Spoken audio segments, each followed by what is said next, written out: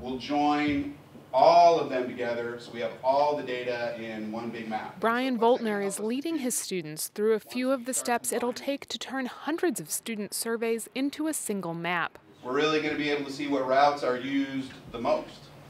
And that's going to be good evidence for how and where they can allocate funds for repairing stuff. This is Voltner's fourth year of teaching a class on Geographic Information Systems, or GIS. It's one of the electives that's part of Hoover High School's Information Technology Academy. We wanted to get a new career path opportunity for the students, and we had been hearing that GIS was a growing field. Joe Punsalon is already part of that growing field. Businesses can use it to find out where's the best place to fit their business. GIS can do that for you. Spatial analysis, modeling, transportation modeling, environmental modeling. It really takes large data sets and compiles it to something that anybody can understand.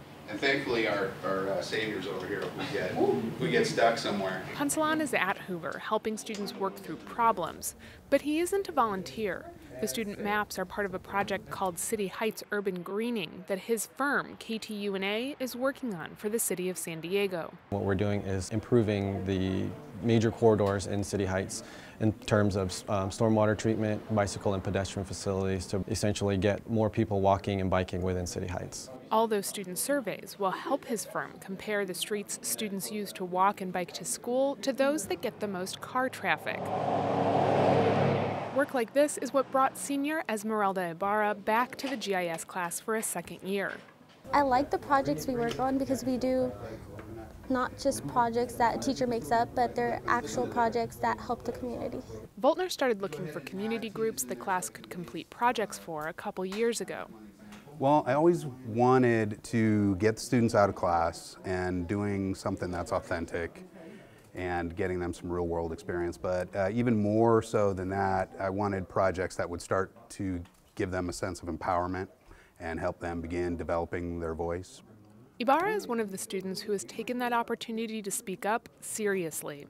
Last year I worked on 2 projects. One of them was with Casas Saludables. It was to advocate for people with housing issues, and then I also worked on another one where I presented to City Council, and that was to amend some laws for housing chickens, goats, and bees. Voltner has the students treat their community partners like clients. Along the way, we have check-ins with the client, and that's a way of assessment to make sure that the students are, first of all, meeting their needs, but along the way they're also learning the content of the course. And Punsalon says they couldn't get better hands-on experience if they were working alongside GIS professionals. This data entry is what we do almost every day. So it's the beginning steps of the data process, data collection phase of almost any project. For senior Jimmy Rodriguez, showing off their final products that can help improve his community is the best part of the class. I just like it because I'm able to use my public speaking skills more, and I like to be a leader at times. And through this class I've learned, like, when I can't be a leader, I can lead from behind as well. Rodriguez wants to be an interior designer, not a GIS professional. But Voltner, the teacher, says preparing students to be successful in any future workplace is the real goal of courses like his. They have to learn how to set and meet deadlines, set and meet goals. Organizational skills, as you've seen, data management is key. So there's a lot of that, and working with adults, working in groups and teams, working for a supervisor, all of those kind of skills are going to help them no matter where they go.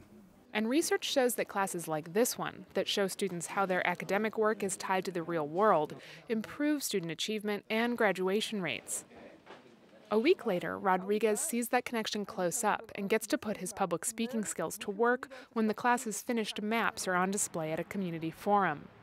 University, El Cajon, Orange, and Fairmont are the most traversed streets by students.